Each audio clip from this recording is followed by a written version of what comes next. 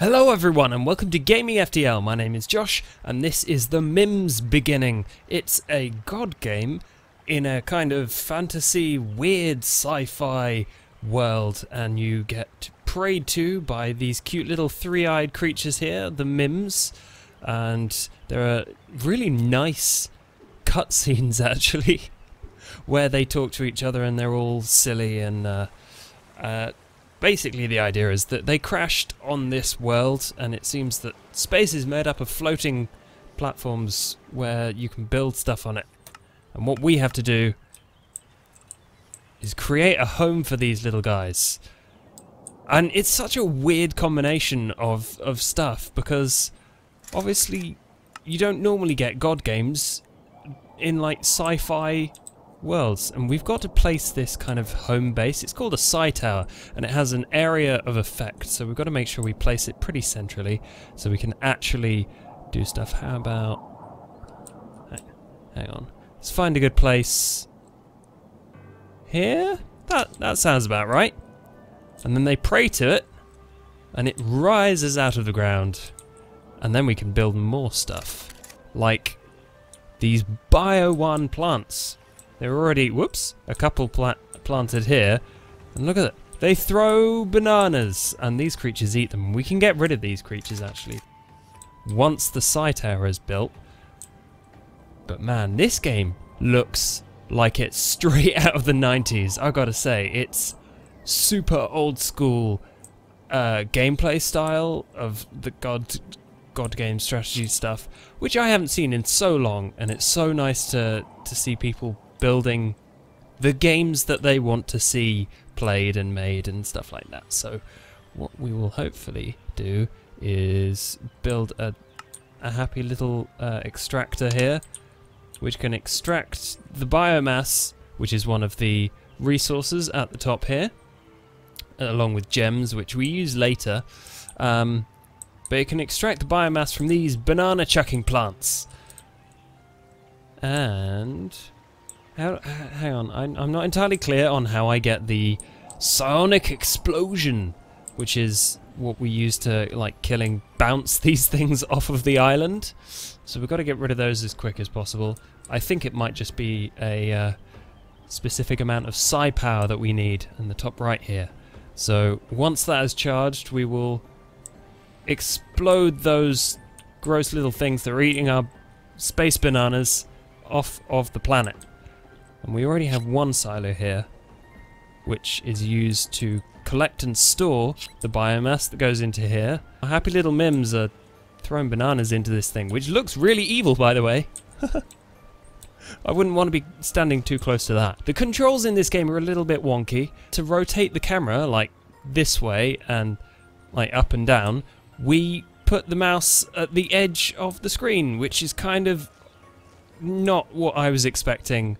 Right, now we have enough for a wind turbine. I think we will plop one of these down, and it needs to be quite high, as you would expect, for you know, optimum wind efficiency. So can we put it up there? Oh, it's outside of our influence area. I should have built that psi tower somewhere else, but never mind. Plop it down there, and then it'll produce energy for us, which can then power the biolab where we make like space chickens. And then we can sell the space chickens for gems, which then I don't know what they're for. One of the weirdest things, I think, about this game is there is a smellometer. Where's the button to show you how smelly you are? Basically, this bar at the top, there's something that explains it somewhere. Oh, here it is.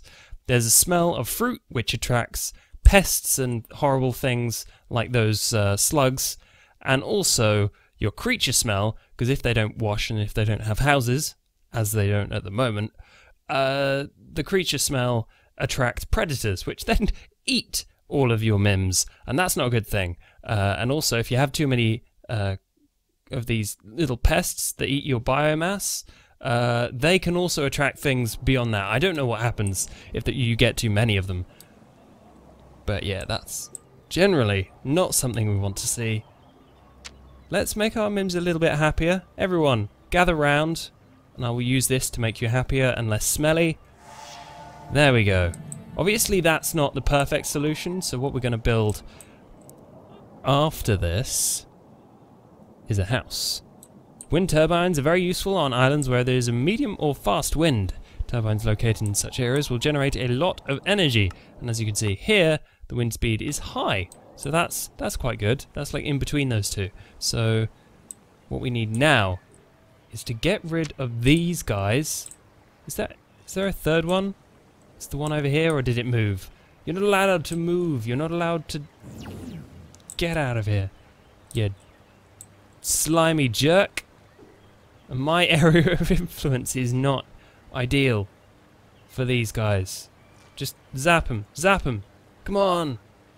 Have I got enough energy? Zap them. Ah ha ha. Oh, I didn't quite make it. If you angle it right, you can just knock them straight off of the island, which is what I want to happen. I think if you angle it or plant these things in the right place as well, they can actually just throw it directly into the generator, which is useful. Very useful. It's quicker than getting your Mims to do it for you. Zap! Yeah, that's right. Chuck you 30 feet in the air. That's what, no more than you deserve. Okay, now we have enough biomass to place a bio lab down, which is where we get the space chickens from. Quickly zap him. Ha! He went straight up. Nice. I want to push him off the island, see if I can do that. You move, and also the Mims move, because I don't want to zap them. I like them. I've got to keep these guys happy and not smelly. I should probably teach them to wash every day. Yes, pray to me, my minions. Build the space biolab of primal chicken space chickens. I don't know what's going on here, honestly. But now we have stuff to do. Is there stuff to do? Oh, there's a glass bit. I didn't know that. Cute. Okay. What do we need here? Oh, we need 150 biomass before we can research the chono, which is a chicken, space chicken. Come on, just call it what it is. Space chicken. Oh no, I got my Mim! At least that fruit stealing bugger is dead. Seriously, I put you all the way over there so that wouldn't happen. Come on. Oh no, the physics are skidding them into the river. Can I destroy you? Can I burn you down? I think there's an ability for that. There we go. That's enough of that. Okay, what we need to build next is more of these silos so that we can gather a bigger total of biomass, build ourselves a house which needs 200, and maybe a spaceport so we can trade our space chickens for space gems. Be happy, my people. Pray and make feasts for me. Now we have enough biomass, we can research the chono, and then how much do we need to create one? Another 150. Okay, what we need now is the sudden pickup ability, which is brilliant because it creates ghosty bunnies. Hang on, get as many of these guys in the circle as possible. 2 is not quite enough. 3, no. Ah! Oi! Walk together, everyone. There we go. Okay, 3 of them. Look, space bunnies, and it makes them go super fast, which is brilliant for collecting lots of biomass really quickly. What are we at now? 130, 140. Oh, that was a rim shot. Close. Close, but no cigar. No cigar. You guys would not be good at basketball. Okay, 150. Now we have enough to create ourselves a space chicken, which should come out of here. And then the space chicken eats lots of the bananas, and here we go. Hey, you don't have proper legs, do you? Health and growth. Yes, to grow it needs more biomass, which it just eats off the ground. It eats the bananas that get chucked about, and that's how it grows into an adult. And when it's an adult, we can get the spaceport, load them into a spaceship, and sell them, which sounds a bit mean-hearted, but you know, we've got to survive here. We've got to keep on going, otherwise our Mims will just be grumpy all the time. Okay, we now have enough for a house, which is where, obviously, our Mims live. Plug this down here. They'll go and pray to it, and they're really fast now because of my special abilities. And soon they won't be grumpy all the time, which means that they won't go really slow, like this guy right here. Oh god, everyone's grumpy now. You're building a house, be happy. Man, you would have thought they would have been grateful for benevolent gods looking after them after their spaceship crashes or anything, but no, apparently not. As I said, this game is really cool. It's nice to see a new god game coming out. Some of the more recent ones, like the number of god game titles has been really sparse, and I have missed it. I've had to go back and play Black and White multiple times just because there weren't any that I was really interested in. But this early access title is looking promising. As I said, the only really weird things I think about it are the controls are a bit wonky because I use keyboard and mouse, and the keyboard does exactly the same thing as the mouse, because obviously you can scroll to zoom in, and then there's Q and E to zoom in as well, but normally that's like rotate or something, which makes it easier. And like moving your mouse to the edge of the screen is a bit weird, so maybe some options for that sort of thing would be nice to see. And also the graphics. Not saying that they look bad, it's just saying they look kind of dated.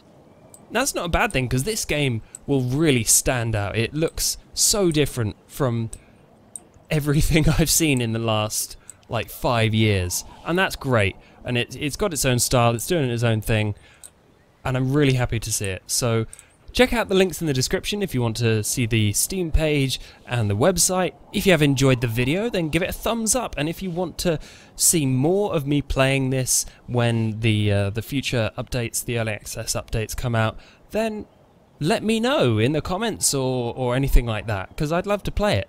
And if you want to see me do that, then that would be awesome. If you haven't subscribed already, I do daily videos on weird, cool, free, and interesting indie games. So press that subscribe button if you want to see those, and until next time, eat more space chicken!